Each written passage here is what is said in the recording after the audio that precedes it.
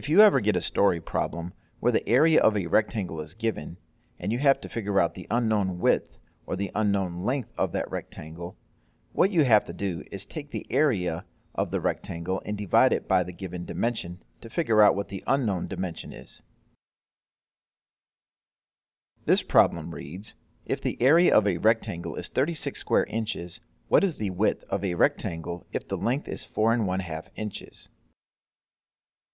So imagine we have a rectangle and one side is 4 1/2 inches and the other side is an unknown length, but it is given that the area has a coverage of 36 square inches.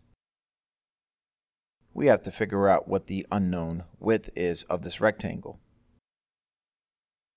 So we do know that if we were to multiply 4 1/2 by our unknown width, it would equal 36 square inches.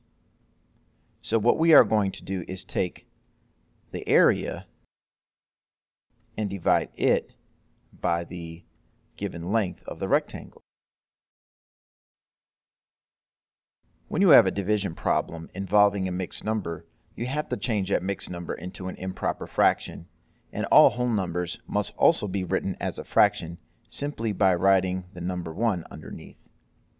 So we are going to change 36 to 36 over 1, and we are going to rename 4 1/2 as an improper fraction. To do this, the denominator is going to remain the same, but to get our numerator, we multiply our denominator by our whole number, and 2 times 4 is equal to 8, and then you add the numerator to that product, and 8 plus 1 is 9. Now we must remember, whenever we are dividing fractions, we have to change our division sign into multiplication.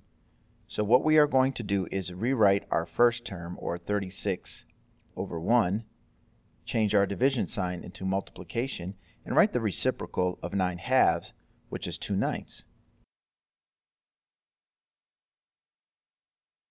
And then we can simply take the numerators and multiply those together. 36 times 2 is 72, and our denominators have a product of 9. Now we have an improper fraction of 72 over 9. When you have an improper fraction for an answer, to write it in simplest form, just divide the numerator by the denominator. 72 divided by 9 is equal to 8. So the width of the rectangle in this story problem is a length of 8 inches.